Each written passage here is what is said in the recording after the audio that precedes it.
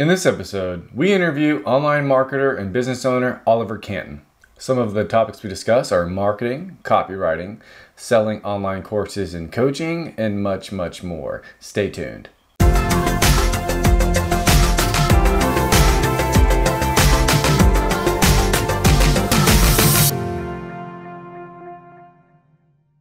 What's up, guys? Welcome back to the Jeremy Kirsten Show, where every episode we talk about business, entrepreneurship, investing, and personal growth.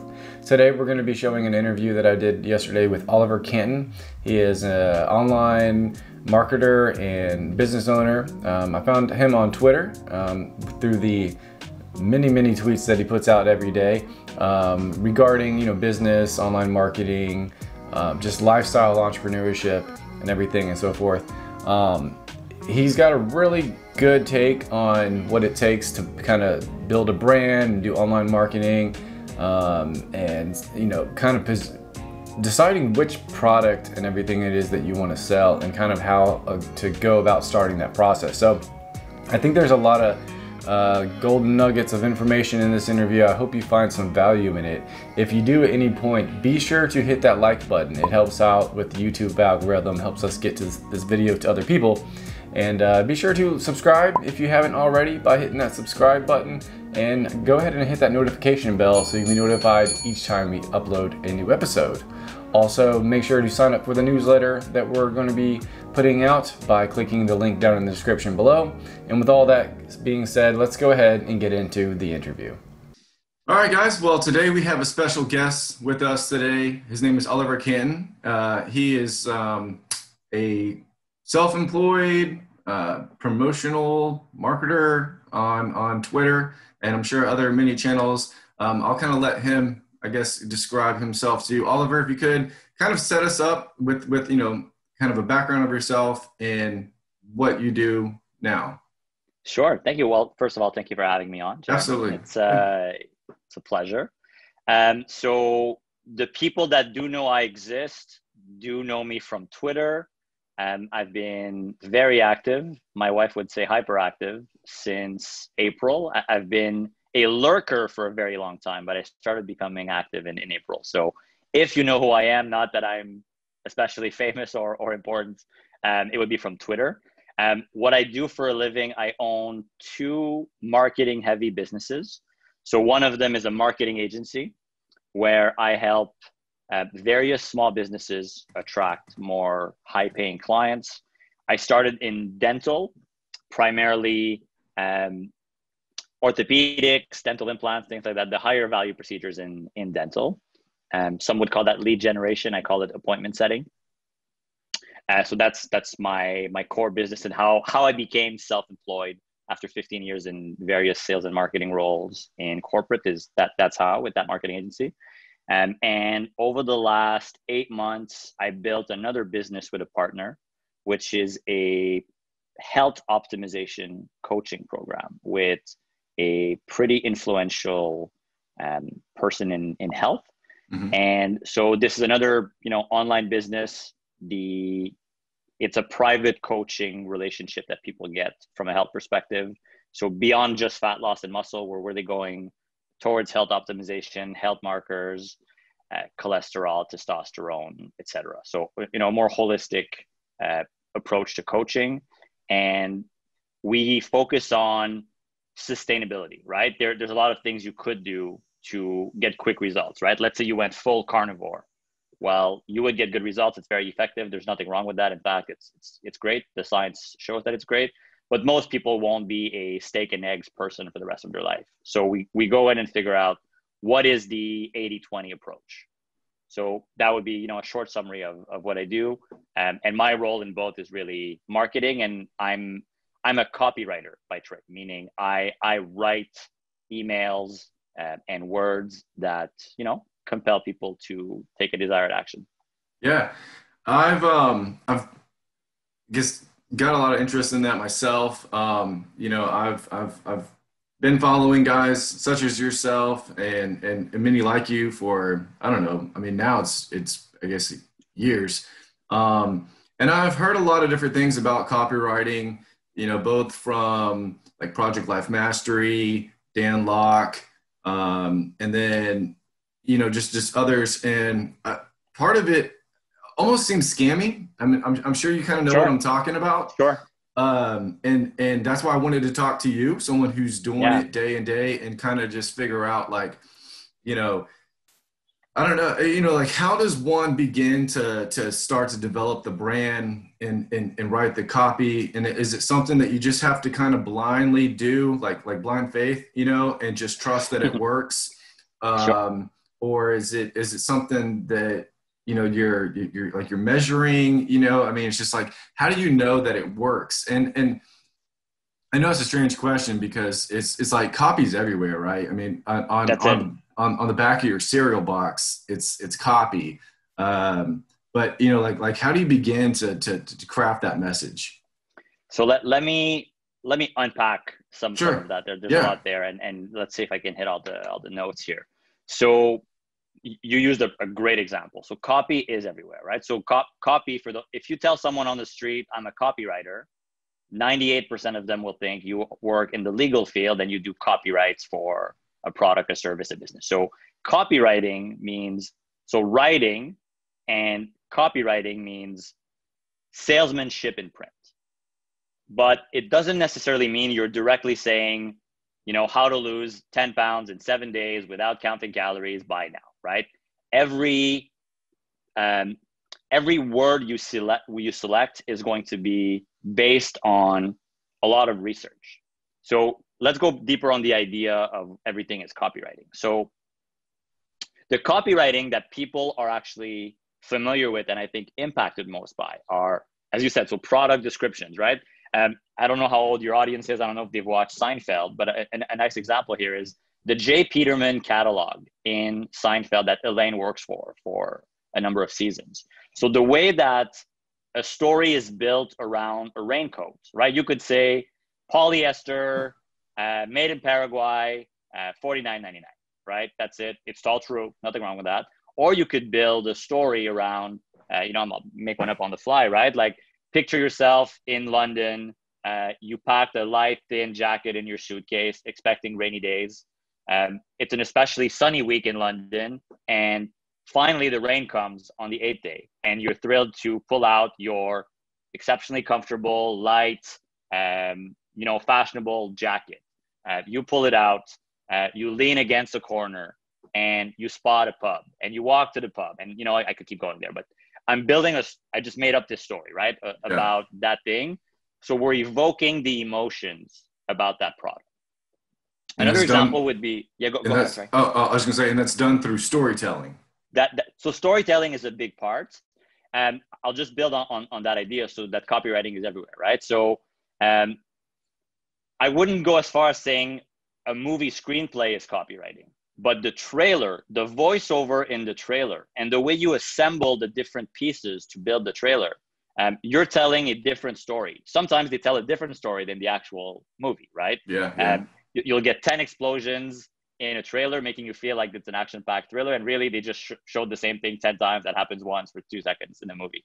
The voiceover is a political speech. So a speechwriter is definitely a copywriter, right? If I just tell you, Jeremy, when you elect me, I will raise GDP from 2.1 to 2.2%.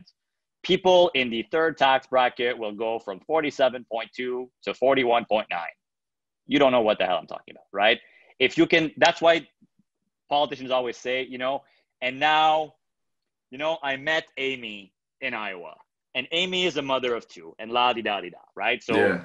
that's also copywriting. And then the last thing, you talked about cereal. So if you look at especially things that are either positioned as really healthy, like a vegan packaged product, which may or may not be really healthy. I don't want to, get too sidetracked there, but they'll tell a story. They'll tell you what the product doesn't contain, right? They'll make a big deal out of, like, for example, something with agave syrup.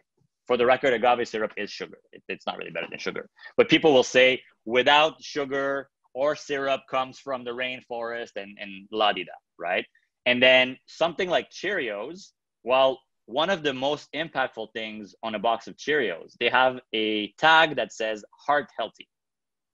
Now, this is a combination of lobbying and a lot of manipulation. They're definitely not heart healthy, for the record. But you know, it's right there on the box. Or even gluten-free, right? There's new regulation in different places, but some things, like you'll see something that has no grain, but they'll say gluten-free, and people are like, ooh, gluten-free, right? My vitamin water is gluten-free. Okay, I don't know how you would get the gluten, but so, you know, everything, pretty much every communication from organization to individual or B2B is built on copywriting. Whether or not it's deliberate, what you're doing is copywriting.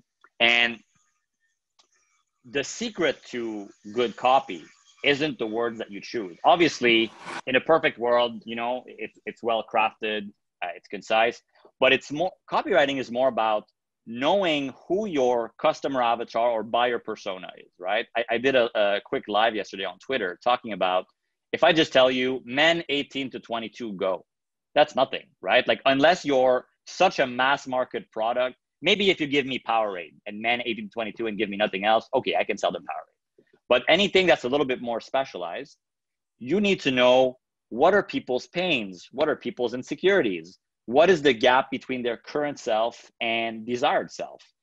What do they relate to? You know, who are the heroes? Who are their enemies?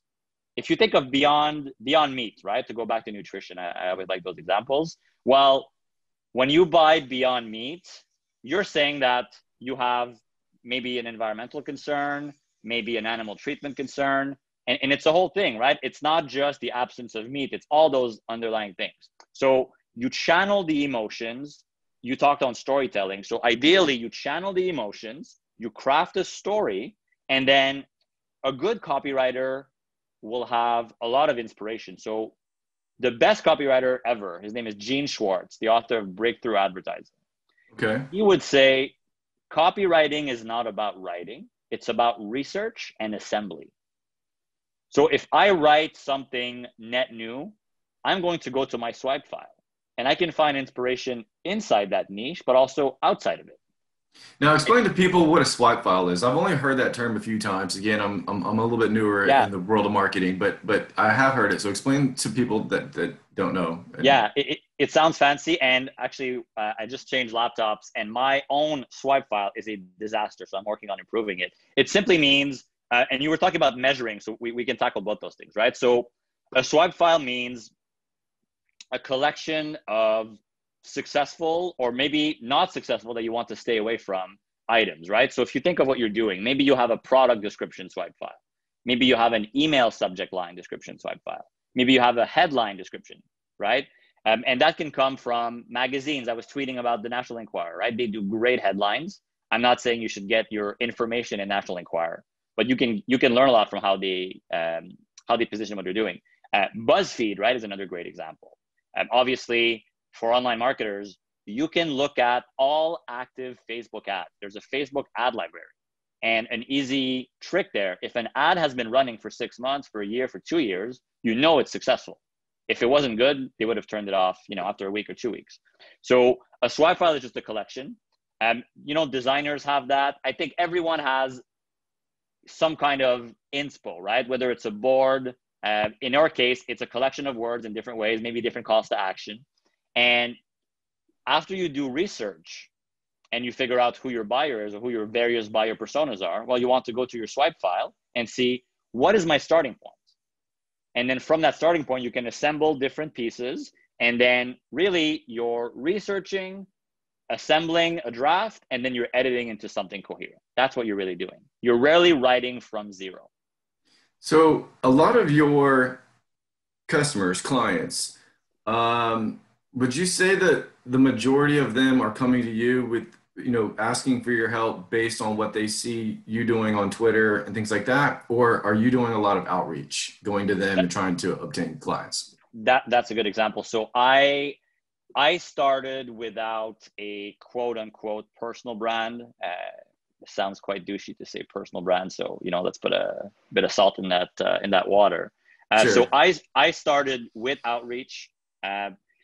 Again, if part of what you're doing involves copy, right? And if you are working as a freelancer, as an agency, then again, whether or not you call yourself a copywriter, you are using copywriting to outreach, whether it's an email, what you're saying on the phone if you're cold calling, what you're telling people in person if you're knocking on doors. If you're running ads to drive businesses or drive discovery calls, again, it's copywriting. So in my case, I primarily grew through paid ads because I started my agency. I was 32 years old. I had been working for 15 years. So spending a few $1,000s on ads wasn't a big deal.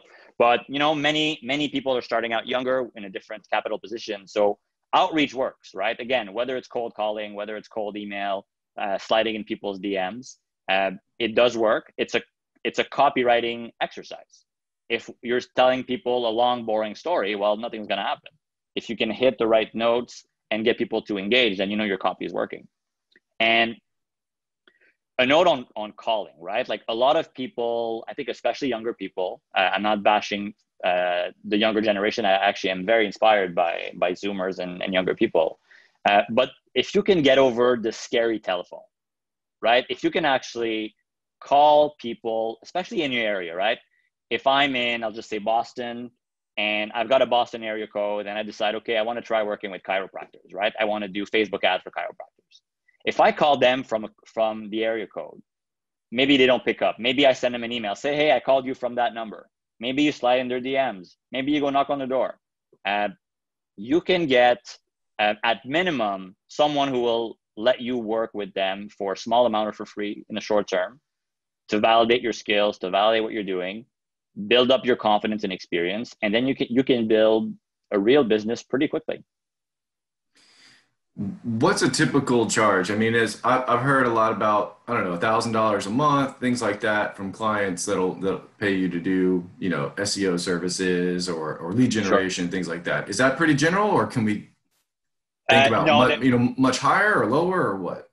There's a tremendous amount of variance in what people charge. The biggest difference, if you're selling a specific skill, right? So let's take the extreme. So let's say you go on Fiverr, on Upwork, there's other ones on the job boards, right? Well, by definition, you're becoming a commodity, right? You're saying, I am one of 600 copywriters, of 600 media buyers, of 5,000 designers, whatever the case may be. And then you're competing on price. And then it might be less than you said. It might be $7 an hour, $10 an hour, $12 an hour. Then you've got, people that are starting out. The other pitfall to look out for is just selling the thing, right? So social media marketing or SEO. That's where, the figure you quoted, $500, $1,000, that might work. A better way to think about this is, what problem are you actually solving for people, right? SEO is not the goal. The goal is to have people discover you, so people take the desired action, right? Book an appointment, buy a product, buy a book, whatever the case may be. So if you're telling people, I have a marketing system, you find a unique name for your marketing system that will drive an incremental 20% of people to your website. And I expect, so going back to measurement, so, I can drive more eyeballs to what you're doing. I will improve the words and the delivery and what you've got on the page to increase conversion. Conversion might simply mean opting into email marketing, or it could mean taking an action right now, right? So if you're doing that, and then you say, okay, well, I've worked with, let's take, I was talking about chiropractors. So, you're a chiropractor right now. People go on your website and they need to call you. What if we created a page that demonstrated the kind of people that you've helped, the kind of results that they got? People could book a free consult on Zoom or on the phone. They do that for free. You give them 15 minutes of your time. You do a free diagnosis exploration session. And then instead of saying, hey, come on down for a $60 session, we create a few different packages. If maybe I'm guessing here, I don't know this area, but let's say, you are a mother with a newborn. Maybe you have a specific type of pain or area of concern. Well, we have a package for you. Over the next 6 weeks, we'll take care of ABC. And that's a nice package. It's only $400. And you can book anytime you want, and you can book online. Right? So we've just invented something with 6 or 7 appointments instead of a one-time thing. I see. And then you can charge more. Sorry to interrupt you. Then if you're doing something like this, then, sky's the limit. Maybe you're charging $3,000, maybe you're charging $5,000, maybe you're charging $10,000. Because you're creating a lot more value. Yeah. Yeah. I guess let's talk about the second company that you're kind of involved with. I forget his name at the moment. Is it P Magnum? P Magnum? Yeah. The So yeah. So I'll share that. So yeah. it will be a reveal. So I've never said publicly who my partner is, but why not? So my partner, yeah, is PD Mangan. He is a 65-year-old former clinical microbiologist turned health coach. He's the author of a dozen books. And last year, after working with him on books and courses, we partnered to create a coaching program. So I co-own and run this coaching program. And this is the business I was talking about in the beginning, where we help people achieve their health goals, and most importantly, keep the progress and continue making progress. So this is, a very modern type of business where it's all online. So people get a relationship with a highly qualified coach. They get a personalized approach. They get customized fitness, customized nutrition. PD, as a microbiologist, he can look at people's lab work, lipid panels, interpret their data, give them guidance. And the big lens, right, is sustainability and common sense. So I'll give you an example, right? So in health, the kind of person that is health conscious is often doing a lot of things that are either not very effective or diminishing returns. So if you're taking 25 different supplements, you're working out 6 days every week, you are probably at 90, you're probably past the 95% effective and efficient. And so we can give you clarity on what actually matters and save you a bunch of time on exercise and a bunch of money on supplements. So these programs that that this company has put together, and he's like, I know you mentioned that they're personalized and things like that. So we're definitely not talking about just some video course or something like that, We're right? not. No. It's really a coaching relationship. So meaning, I'm trying to find a parallel that your audience would know. I mean, in a way, right? So he's not a medical doctor, but it's similar to telemedicine, right? So if you were to work with someone or a nutritionist, right? Again, he's not frankly, many of the medical doctors and nutritionists adhere to the food pyramid, which is just not helpful. It was written by lobbyists, but it's a relationship where no, it's not just a book, it's not just a course, it's not just videos. It's really just like we're doing now, right? So it's a relationship with someone to give them clarity on what actually matters, right? I'll give you one example. Let's say you need to lose 30 pounds. Nutrition is going to be 90% of the game. Exercise is good to preserve your muscle, to make sure you don't lose muscle. You don't want to do indiscriminate weight loss. You want to target fat loss. At minimum, you want to keep your muscle mass, and ideally you want to construct some new muscle. So focusing on nutrition is the most important thing, and then just the right dose of exercise. So first, you don't need to spend all your time, and you can get results a lot faster and in less time than many approaches would preach. And then there's also the risk of having less energy. If you don't do any exercise, you'll find yourself with less energy. If you do a lot of exercise, there's a good chance you'll find yourself also with less energy. And the last thing is injury. If you do a lot of volume, right? The metaphor I always use is if you drive 30 minutes each direction 5 days a week, that is 5 hours of driving. If you could do it instead twice a week, well, that's 2 hours of driving. So we've shaved your car risk accident by 80%. So the same is true in the gym. If you go to the gym less, you do things well, you keep your ego out of it, you don't try to lift the heaviest weight, you can achieve great results, mitigate your injury risk, and and in parallel lose fat. For context, the audience is a bit older, so we're not talking about 22-year-olds. We're talking about probably 40 to 55, 80% men as an audience. A lot of the marketing towards that program there, is that through paid ads, or are you doing other types of marketing, reaching out, things like that? Or are you just solely trying Yeah. to rely on the ads and funnels and things of that nature? So there are no paid ads at this point. It's just under a year old, this program, and everything is done organically through his audience on Twitter and on email. Interesting. Yeah. I mean, I've always heard that emails, and I'm sure you probably agree with this, that the email is still one of the best marketing tools because, A, I mean, everyone's using it. You don't change your email that often. And, you know, if some of these platforms disappear or go down, you still have that ability to, you know, to reach out to these customers. Um, I guess some of the other things I wanted to talk about was just, you know, the business that you have from home where you're, you know, generating leads and reaching out to customers and things like that. How does one who's looking at, you know, Twitter or YouTube and, you know, they see a lot of make money online and at home type of things, but they're just sort of trying to get started.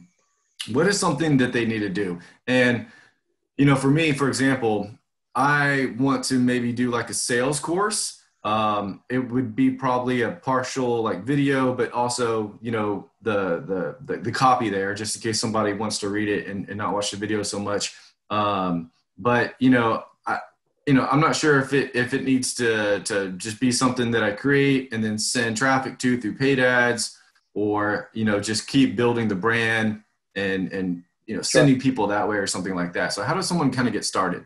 Yeah. So a couple things, right? So I'll just start with everything works. Paid ads work, email marketing works, building an audience on Twitter, on Facebook, on Instagram. I'm less familiar with TikTok, and you know it may or may not get banned. YouTube, obviously, you're on YouTube. SEO, so everything works. There's not one thing that I'm not going to tell you. Uh, Paid ads are terrible. Organic is good. Everything works. It's all about the market. It's all about your own strengths. If you're a one-man operation, right, or one-woman operation, you probably won't be able to do SEO, paid ads, pump out 20 tweets, a bunch of Facebook posts, a blog post, 3 YouTube videos. So you've got to figure out, where does your market live? To your point, I'll just build on the email marketing thing you said. Owning your audience, depending on what you're doing, what you're selling. If you're doing a higher ticket offer, meaning something that is, there's not one clear definition, but let's say several $100s to several $1,000s, right? You could send paid traffic to something that's a $29 product, whether it's an info product or a physical product, and you'll get, with the right marketing message, the right positioning, the right trust and congruency on the site, right? Something like e-com, you can sell, right? Some people are making an absolute killing doing that. The same is true for Amazon as well if you're in e-com. So everything works. It's a matter of, what are you trying to achieve? So let's take your example of a sales course. So first of all, the first question is, are we talking about an information product, or are we talking about a coaching program? Yeah, and I think that that's probably something that you would agree on, is that clarity is probably the first thing you got to get right. Like what exactly are you building, and to who is it targeted to? So Yeah. I guess the first thing would probably be, I guess, for example, let's just start with info product. Sure. So then you want to say, okay, so you want something that people can consume on their own time, something that you can, and I'll quote Jack Butcher from Visualize Value, right? So the mindset then is build once, sell twice. And twice is modest. It's just it's a metaphor. So again, sales is a huge thing, right? There are people selling aircraft carriers to the military, and there are people selling lemonade on the street corner. So I'm assuming you're not doing either of those things. You're somewhere in the middle. So you've got B2C sales, you've got B2B sales, you've got in person, you've got on the phone, you've got direct mail. There's so many things, but let's assume, are we talking phone sales primarily? Probably more like the face-to-face type sales, or the phone sales. Phone sales. So we'll do in a real world scenario. Obviously, I would do a lot more research, but just for fun, right? To give people some ideas. So okay, so who am I and what are my problems? So if I want to learn phone sales or in-person sales, we'll say, so I'm going to assume this is a B2B type of sale, right? Maybe I want to be a salesperson in technology to sell software, maybe hardware to organizations. If you're familiar with the show The Office, maybe you want to become a paper salesman, right? Something like that. Let's just lump that in together. Okay, so So what are my problems? So if you think about it, the first thing is sales the right job for me? Then it's, how do I get a job in sales? So how do I find organizations to actually apply to? Then it's, how do I create my resume, my cover letter, my LinkedIn personality, etc. Then how do I nail the interview? Then what if I start the job and I don't have any guidance, right? So what would be the kind of behaviors and tracking and habits that I need to have? And then, how do I generate leads? And then how do I have a relationship with these leads? And how do I maybe shorten my sales cycle? And then what do I actually say? And then one thing that I personally don't agree with to a large degree is objections. I think when you're handling objections, something has gone wrong in general. I think that is not the right sales psychology. But let's just assume that people want that. So, addressing objections. And then you'll have, loyalty, keeping clients active. And then you'll have wallet share to sell people more stuff, right? So I can't even remember all the things I said, but let's say I broke it down into 10 buckets. So you want to see what people have, what problems, what other offers exist in the marketplace, what areas do you feel confident that you can help people build on, and then I would try with one of those things, right? Maybe it's getting, finding your first sales job, and then the first couple of buckets or 3 buckets, you could create a product that way. Maybe you would do a freebie or a lead magnet to get people on an email list, indoctrinate them into your worldview, and then start showing them offers, right? Maybe it's a $49 ebook, maybe it's a $199 video course, whatever the case may be. And then you can work on ascending people to different levels, up to and including a private coaching program. I know you're having some tech difficulties. Is that okay? Yeah. Sorry. Just trying to get it together here. That's okay. So, you see things can very quickly be broken down and then further analyzed, right? And ultimately, it all goes back to, who is this person? What am I doing to help them, right? The size of the problem you're solving tends to correlate or even be in direct proportion to how much you're getting paid. So if you help someone go from a customer service job to a sales job, let's say they go from 35,000 to 80,000, right? Well, the value you're creating is immense, right? Like, that can change someone's life. If you had the right messaging, the right marketing, the right offer, the right credibility, in theory, that could be worth $10,000, right? If you're showing me, I will show you the step-by-step approach to find who to work with, how to get an interview, how to nail the interview, how to beat my quota, and then how to be a rock star.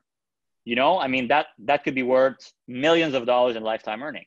Yeah. So basically, you're talking about and recommending to a client starting from day one scratch, like they had no idea about any aspect of the business or the job or whatever it is that you are teaching. Well, the idea is, what part of the market is underserved? What part of the market are you familiar with? Right? Like, if you're, like, for example, so I've worked in sales for a lot of my life. So I could help you get ready to find a sales job, get a sales job, perform well, and get promoted to sales manager. If you're telling me you're selling a brand new product, a new piece of technology that requires a $50 million investment for someone to get started with, I don't know I don't know anything about that. So I'm not the right person. That's a super niche market. Maybe you could find a partner and do that, right? But it's about, what specific problems are you solving for people? And what are the emotions associated to that? Like, what do they want to achieve, right? There's a difference between someone's stated goals, I want a new job, and why do they want a new job? It's not just for that fact, right? They want to provide more for their family. They want to improve their status. Maybe they want more freedom and location independence.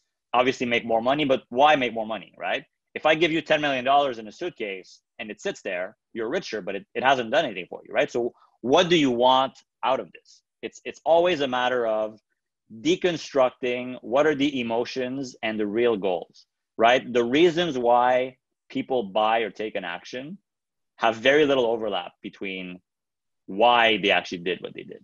Yeah, and I think again to like what you were saying earlier, a lot of it is emotion based.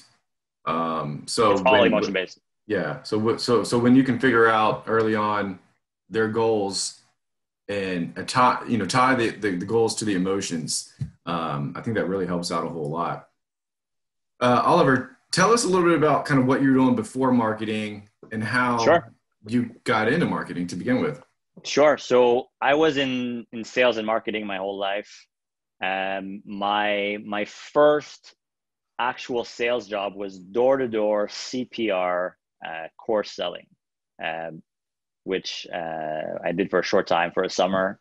When you say door-to-door, you mean like residential door-to-door? Yeah, residential door-to-door. Wow. So you go to homeowners and you tell them, what if your child started choking on something or whatever? Yeah, basically. So, you have a list of people. So it wasn't completely cold. There was a list. There was a call center that would call people before to say, hey, we'll be in your area that day and that, between that time and that time. So, you knock, you say, hey, do you know about this specific thing that you were called about, right? And then all of it is sales, right? So, okay, well, are you going to answer the door? Are you going to trust that I can come sit at your kitchen table? Are you going to listen to what I have to say? Will you give me a few minutes of your time to build on, for me to ask you questions, right? If I just walk in and say, hey, life is dangerous, sign here, probably won't work. But if you allow me to ask you some pain-based questions, right? So, hey, do you have a swimming pool? Do you have a young child? Do you have a pet? Et cetera, right? Do older relatives visit you? Then we can discover together that life has some risk. And you can mitigate some of that risk with various solutions. One thing I remember is I would say, well, I have the average ambulance gets here in, let's just say 19 minutes. If you can catch a heart attack in the first 10 minutes, whatever outcome happens. So that's why you should learn CPR, right? And then you can go a lot more intense and say you could save a life. I wouldn't go that far. I was 18 or 19. That was even younger. That was a long time ago. But you can get people to connect the dots in their head. And then that course was, I don't know, $200 maybe back then. So then you're allowing people to equate a one-time $200 investment versus the ability to save a life, the confidence that they'll know what to do if it goes down, right? So that was one example. I primarily grew up in call centers. So I was a salesperson, I was a sales trainer, I was a manager, and then I was a director of a call center. So I had 200 people working with me, doing telecom sales, primarily customer service calls that would become sales calls, but also some more aggressive sales calls, calling people out, trying to upgrade their packages. And then the last part of my career was also in telecom, where I was the national marketing manager for residential telecom services for the biggest telecom provider in Canada. And I ran the 2018 Black Friday campaign to compel people to get or internet or TV or phone. Yes, the actual phone line, not cellular. And that campaign created tens of millions of dollars in value, in incremental value for the organization. And my bonus was $18,000.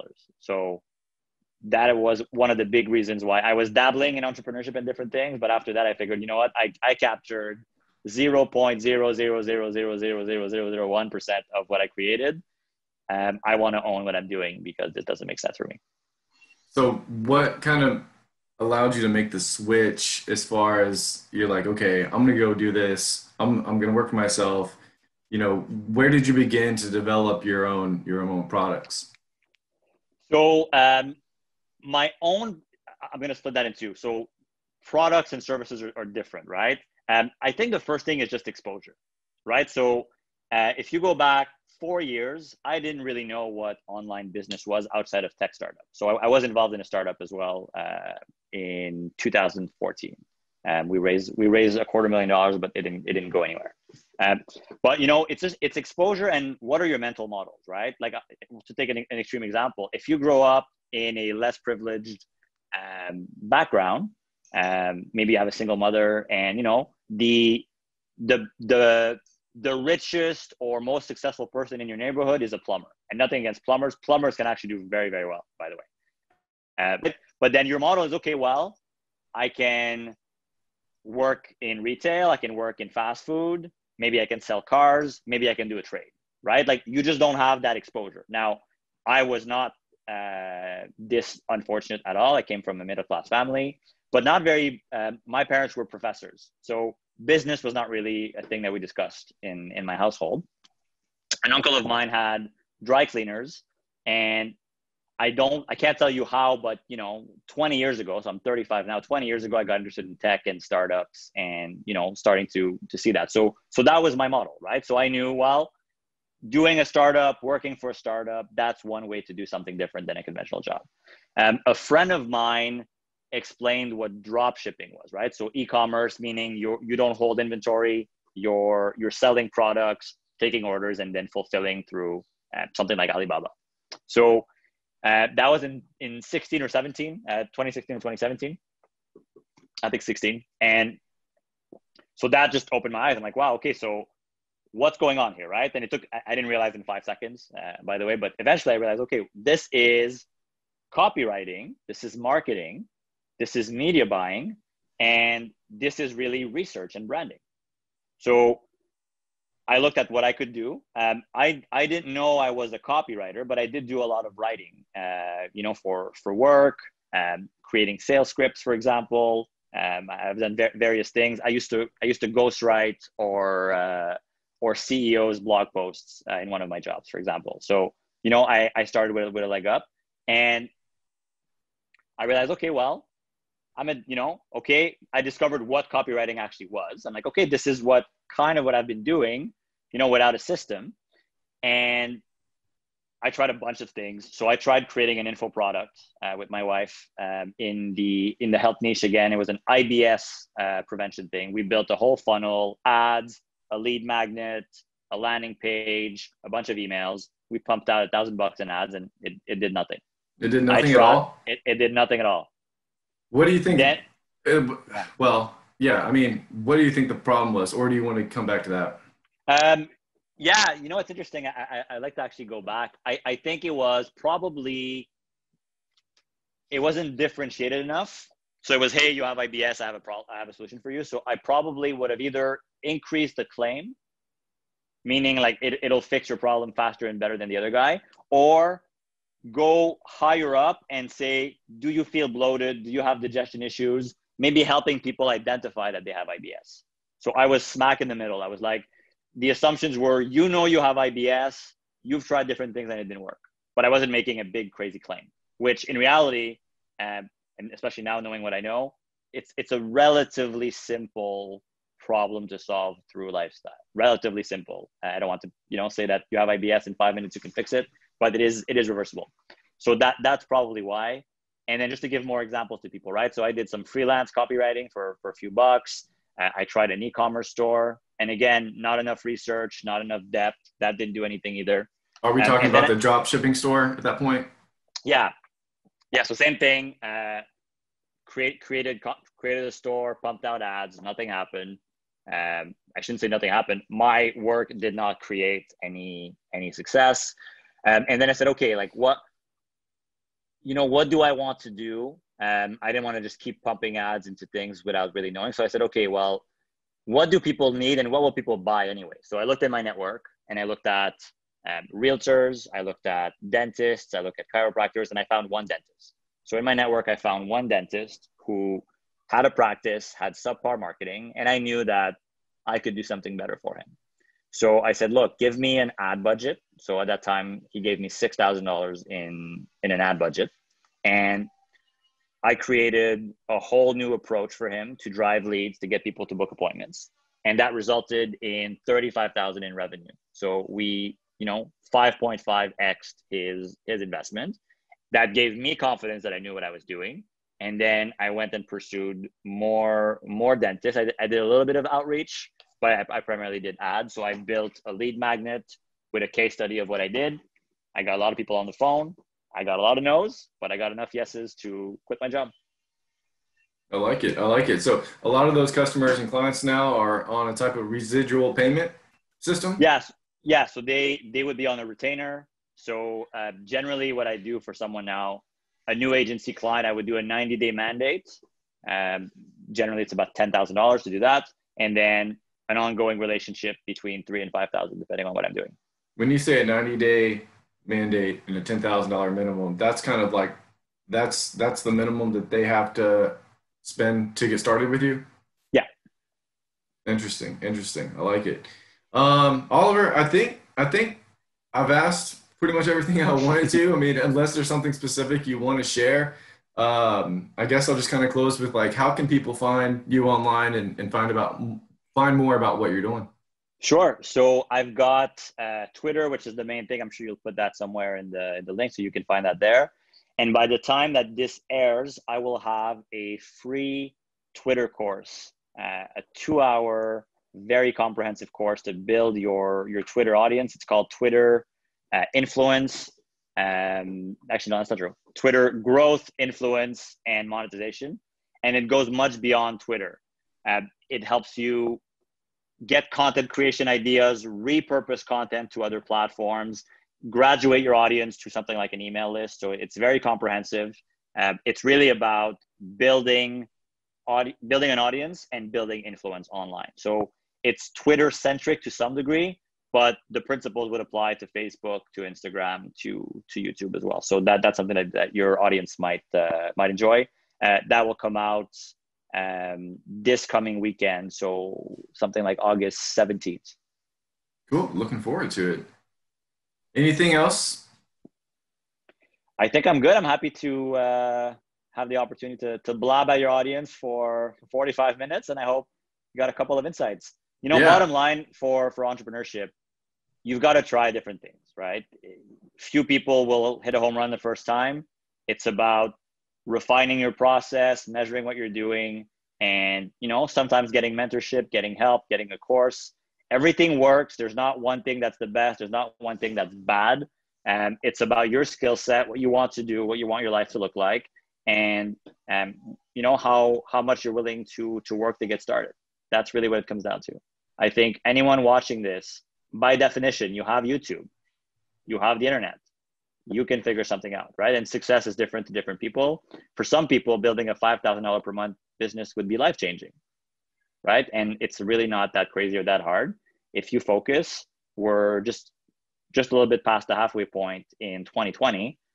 I think most people listening to this, if they start now, if they focus on one skill, find a market to serve, probably a client business is the fastest way to get started. You can get to that 5K before the end of the year and probably more if you actually start now and focus. Cool. I like it. Well, guys, everyone go check out Oliver Cantin on Twitter. Check out his course on Twitter growth coming up. And Oliver, man, thanks so much for coming on today. I really appreciate it. I think we should do this again. I really like building the content and expertise around marketing and everything like that. So again, appreciate it so much for coming on today. Absolutely. Thank you for having me. And I'd be happy to do a part 2 if the audience likes part 1. Yeah. Awesome, man. Well, thank you again. Have a good rest of the week and we'll talk soon. Thank you, Jeremy. Yes, sir. Take care. All right. You too. Bye-bye.